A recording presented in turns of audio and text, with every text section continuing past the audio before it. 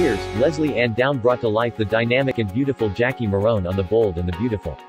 Now, she's taking on the part of another powerful persona in a film about the life story of United States President Ronald Reagan.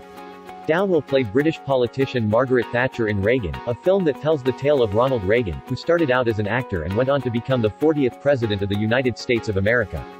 Reagan served as president from 1981 to 1989.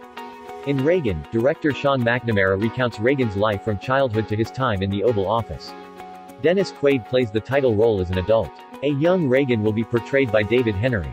The cast also includes Penelope Ann Miller as Reagan's second wife, Nancy Davis Reagan. Mina Suvari plays Jane Wyman, Reagan's first wife.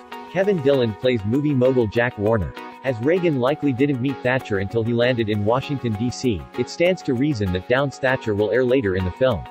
Robert Davi plays Leonid Brezhnev, the former General Secretary of the Communist Party of the Soviet Union.